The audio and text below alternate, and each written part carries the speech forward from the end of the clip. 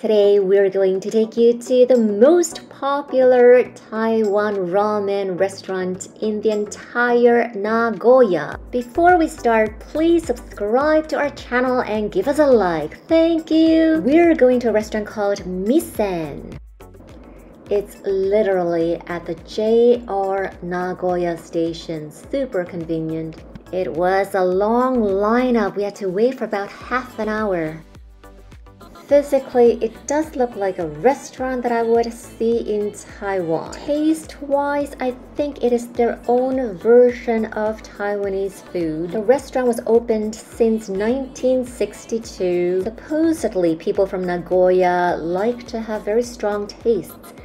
As a result, the food has very strong taste, especially this spicy ramen. It's so spicy, your tongue will feel like it's on fire. The fried chicken is quite tasty, a little bit on the sweet side for me. The price is quite reasonable. For noodles and rice, it's around under 1,000 yen, so around $7 US.